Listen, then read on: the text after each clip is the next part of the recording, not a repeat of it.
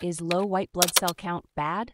If you've recently had a blood test and were told you have a low white blood cell count, you might be wondering what this means and whether it's something to worry about. Let's break it down.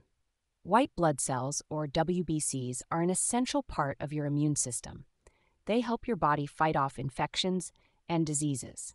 A low white blood cell count, also known as leukopenia, means you have fewer of these cells than what is considered normal. The normal range for white blood cells can vary slightly from one lab to another, but generally a count below 3,500 white blood cells per microliter of blood is considered low for adults. For children, the expected count depends on their age. Now, why is having a low white blood cell count a concern? It makes you more vulnerable to infections. Since your body has fewer cells to fight off germs, infections can last longer and be more severe.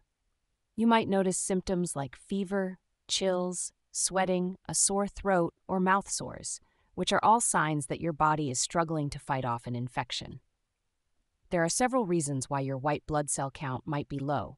Some common causes include treatments like chemotherapy and radiation therapy, which can damage the bone marrow where white blood cells are produced.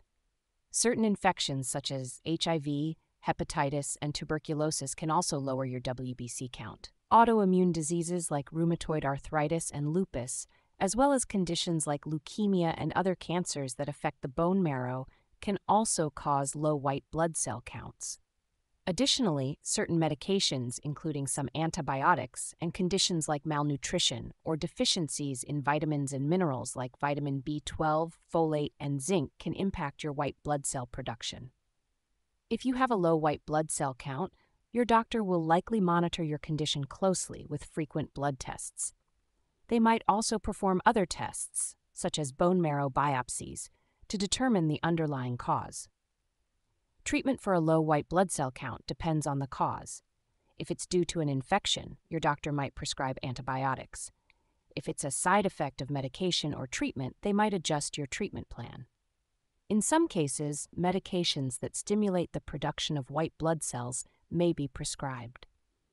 In summary, having a low white blood cell count is not something to take lightly, as it can make you more susceptible to infections. However, with proper medical care and understanding the underlying cause, it is possible to manage and treat this condition effectively. If you notice any unusual symptoms or have concerns about your white blood cell count, it's important to consult with your healthcare provider.